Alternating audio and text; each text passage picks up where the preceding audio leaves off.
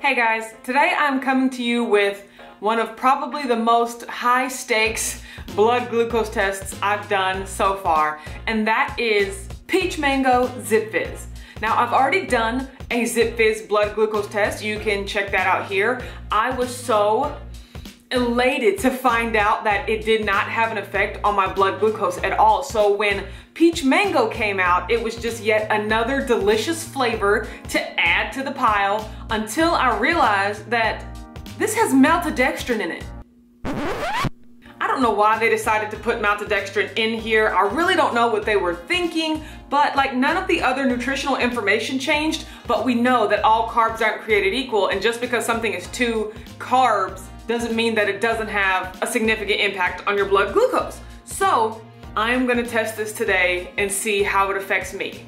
Getting right into it, this is Peach Mango Zipfizz. Now, if you've watched this channel for 10 seconds or longer, you know that I love Zipfizz, just about every single flavor, but I do have my favorites, and Peach Mango is one of them. If you don't know, Zipfizz is an energy / electrolyte mix that a lot of people drink on the keto diet. It has a mixture of B12 vitamins and caffeine and lots of potassium and all sorts of other stuff.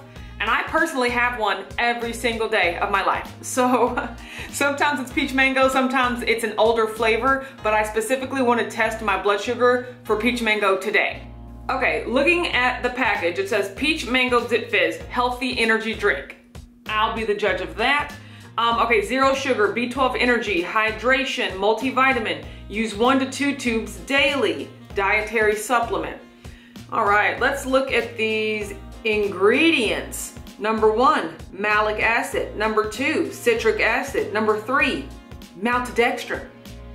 Potassium carbonate, calcium ascorbate, or is it acerbate? Oh geez, here we go. Natural peach mango flavor, magnesium amino acid chelate, potassium bicarbonate, sodium bicarbonate, beta carotene, silica sucralose, potassium citrate, taurine, zinc.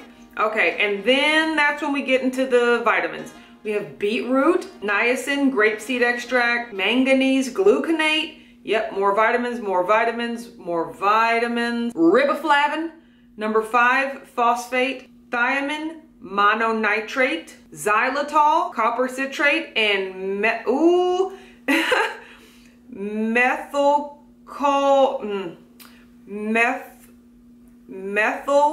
2,000 years later. Methylcobalamin. Wow. Okay, let's give this a try. I am excited and nervous AF. Now guys, if you didn't know, pro tip, instead of trying to fidget with this safety seal like some sort of noob, go ahead and get you a bottle opener. Any bottle opener will do. I'm partial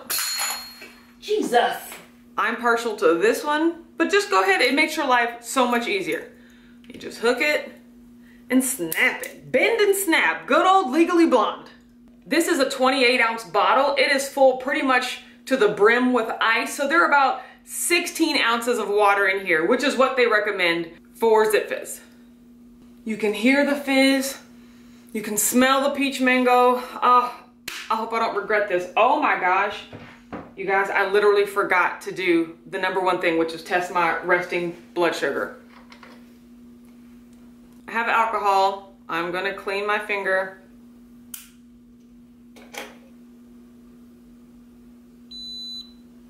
All right, looking pretty good. I'm at 71. I don't know if you can see that. There it is, 71.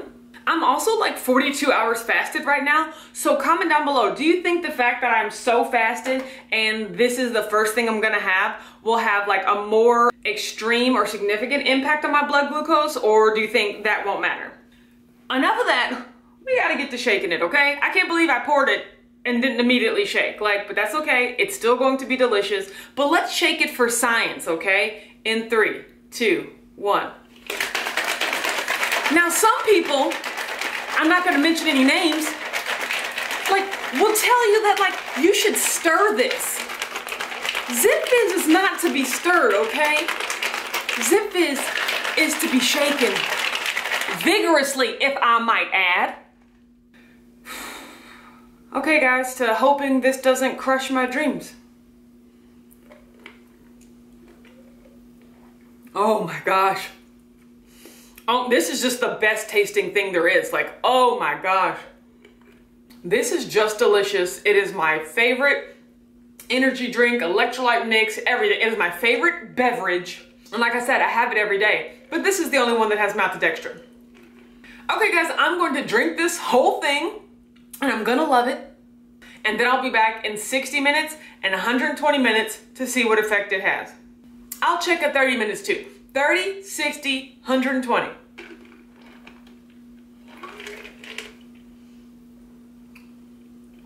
There ain't nothing wrong with that.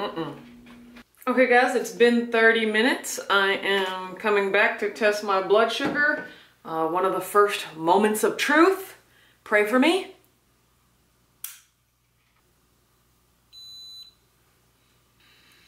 Whoa. After 30 minutes, we're at 90. Wow. This hurts, I'm not gonna lie. Wow.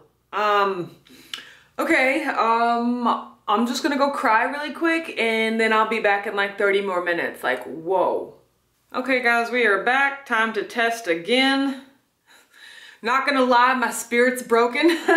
Hopefully this turns it around, you know? But like, that was a big jump. But don't forget, I was super fasted, so maybe that does have an effect. Comment down below. I wanna know your thoughts.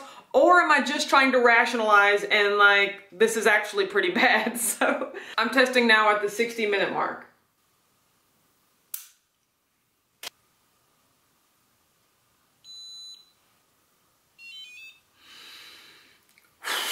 $97. Like, somebody make it stop. Like, make it stop. I don't want to know anymore. Like, help me. Help me. Like, wow, 97.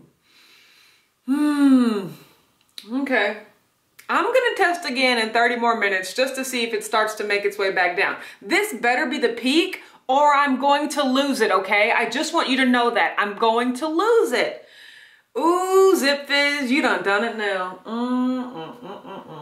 Okay guys, I am back. Now I don't know if it's due to the maltodextrin or just the fact that I'm so depressed, but like my stomach actually kind of hurts. Like it actually kind of churns. That feeling that you get when you eat a sweetener that has that sort of effect on your stomach. So I'm just all over the place right now emotionally. Like I don't even know what to do with myself. It's actually been feeling this way for a while. So I think it might be directly related to the Zipfizz. I guess I haven't noticed it before because every other time I have Zipfizz, like 15 to 30 minutes later, I immediately start exercising. So maybe that pump in my heart rate and stuff like that doesn't really make me notice if it has an effect on my stomach, but I'm kind of feeling it right now and not in a good way. Okay, but it's been 90 minutes and let's just test it. Like, I don't know what to expect anymore at this point. Like, if it's over 100, I'm knocking over the camera and quitting. Like, I don't know what to do. I don't think that poke gave me enough. Okay, my finger is just rebelling against me. Like, it doesn't want me to test because it knows what's gonna happen.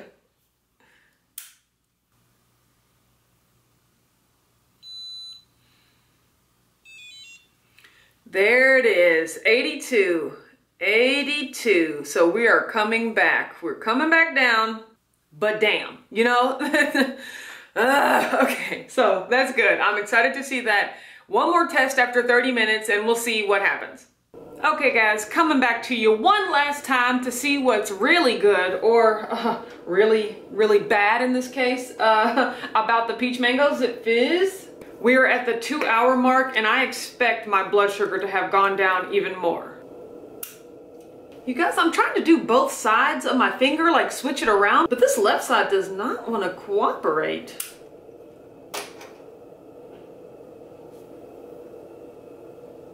One eternity later.